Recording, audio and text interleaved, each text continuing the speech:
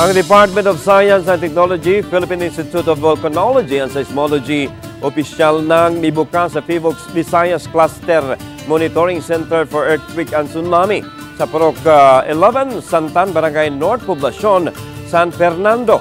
Bumalik si Fernando sa report. Yung stress po ng pag-usat ng Ball Island at stress ng pag-usat ng Negros, kailangan natin isipin na seryoso po yan. Okay? That is why earthquake preparedness should be taken seriously. Kini ang pagpasabot ni DOST Secretary Renato Solidum Jr. kung unsa ka mahinungdanon ang pagpabarog sa 15 milyones pesos nga building. Wala pa maglakip niini ang gigahin nga gasto aron mapadagan ang state-of-the-art facility. Nahimutang ang building sa bukirang bahin sa lungsod sa San Fernando, isip kabahin sa ahensya sa pagpangandam ilabi na sa linog ug tsunami. Sa bagong facility, nahimutang ang kahimanan nga earthquake and tsunami monitoring operations nga dakong gamit kung adunay major disruptions nga makaapekto sa operations sa PHIVOLCS Data Receiving Center sa Quezon City.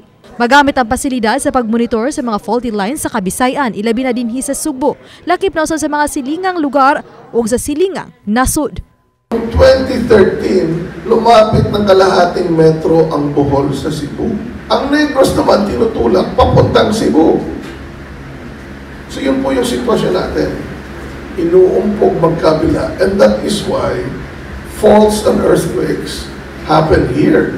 Kini ay kaduhang PHIVOLCS Cluster Monitoring Center for Earthquake and Tsunami kon PVCMCET nga natukod sa luna nga iya sa lungsod sa San Fernando. Aduna kini real-time display og monitoring sa linog ug tsunami gamit ang Philippine Seismic Network o PSN. Gawa sa mga linog nga mabatyagan sa silingang mga nasod, mamonitor usab niini ang paglihok sa bulkan. Bukas kini sud sa 24 oras ug mamahimong mabisita alang sa katuyuan sa edukasyon ug turismo. Ang mga estudyante, they can always come here and look at our exhibits. And if they have questions about geologic hazards, about volcanic eruptions, about earthquakes, natin mga tao diri. I-encourage lang yun nato ang mga schools na mo ari o mo bisita aron ma-aware sila for information also. Gilagway sa Office of the Civil Defense sa Region 7 nga dako kining makatabang ang maong pasilidad aron kapangandaman ang kusog nga mga linog. Hinunggi kinahanglan gihapon ang pagpahigayon sa mga earthquake drill dili lang sa mga tungaan apan lakip na diya sa barangay ug sa mga panimay. Iba yung nakikita po natin kung paano kung ang earthquake, diba, tumama paggabi, sa gabi. So habang natutulog, siyempre we will all be caught off guard. Further enhance the knowledge in disaster officers, they have to be, should we say, armed also. Kay mumana sila yung unang upaybawas mga tao, especially sa barangay level.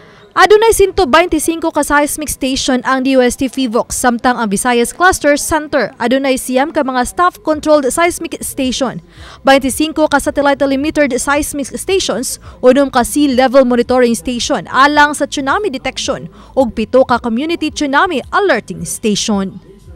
Obani Clans Gabutin, Femery Dumabok, Balitang Bisdak.